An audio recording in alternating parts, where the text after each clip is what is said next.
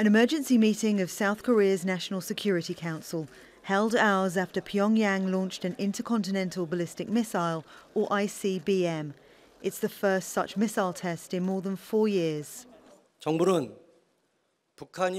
government urges North Korea to immediately stop actions that raise tensions on the Korean peninsula and cause regional instability, and return to diplomatic solutions as soon as possible. Previous ICBMs launched by North Korea have been tipped with super-large heavy warheads, capable of striking the United States. Japan says this latest test shows North Korea's technology has advanced. Based on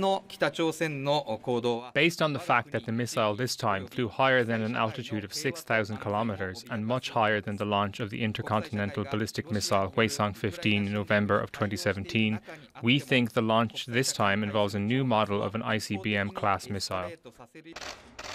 For years, attempts to dismantle North Korea's nuclear and ballistic missile programs have failed.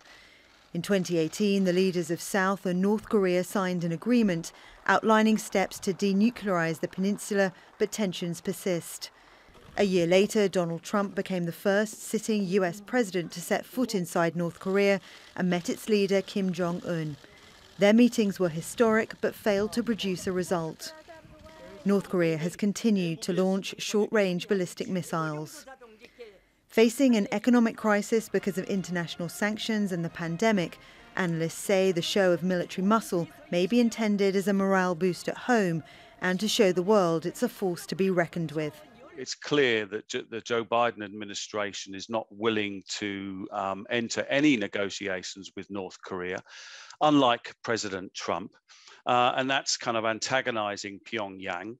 So Pyongyang is responding in the way that it knows how, which is to cause instability across the Indo-Pacific, and launched the series of missile tests. South Korea responded by also firing missiles. It said it wanted to demonstrate its strength and ability to punish. Victoria Gatenby, Al Jazeera.